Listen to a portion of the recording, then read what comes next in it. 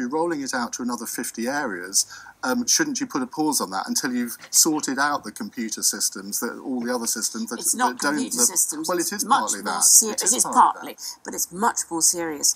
George Osborne took a large slab of money out of it. It made Ian Duncan Smith very angry, which defeated the whole point of making it always worth your while working. He took a lot of money out. We have to remember 14 billion have been taken out of benefits, and a lot of it away from these hard-working families on the edge. They're just about managing. And if Theresa May makes another speech saying she's on the side of the just about managing, they've done worse in the last year since she made that speech last time. So the